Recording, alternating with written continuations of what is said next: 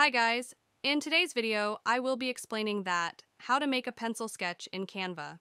The process will be quite simple and easy. The first thing is upload your picture in the Canva. Likely, I already uploaded mine by typing on this upload icon and upload your picture in Canva. After uploading, tap on this picture and tap on the option Edit Picture. Scroll down and you will see the option on the last, Prefer to the old photo editor. Tap on this one and tap on the option Take me to the old editor. Now tap on the option Edit Photo, and we will redirect to our old photo editor. From here, you have to search for an effect, Trippy, and here is the effect. Tap on this one, Trace. From here again, tap on the option Trace.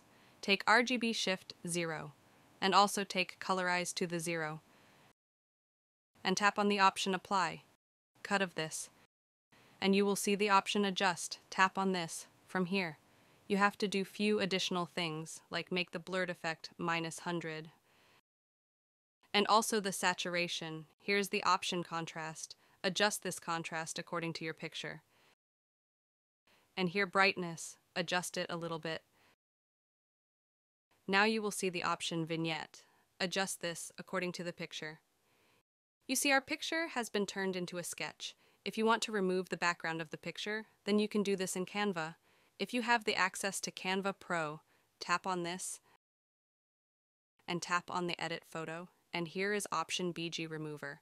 If you tap on this one, then the background of the picture will be removed, but if you don't have access, then no need to worry about it. Open the new tab and write remove.bg, and you will redirect to this website.